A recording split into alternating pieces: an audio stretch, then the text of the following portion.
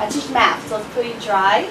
And so I thought that for my kids, they would really enjoy incorporating media in there. So what I did was, we were on a geometry chapter, and I always, every year, I do think about 32 vocabulary words.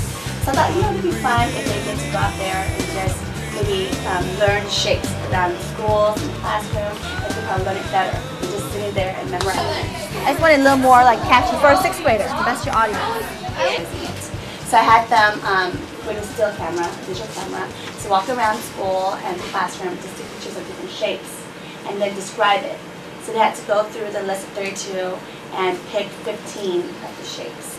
And then we used the Movie Maker program with them, and they had to do a storyboard, make sure they knew exactly what to shoot, which order. Where's your layout? Your layout, the one you wrote down. Yeah, you can even change the background to like neon color or something. Till today, they still remember the vocabulary words. So I believe had I not done that, they probably just memorized it for the quiz and they'll forget it. But they did very well in the STAR test. They remember all the geometry questions. So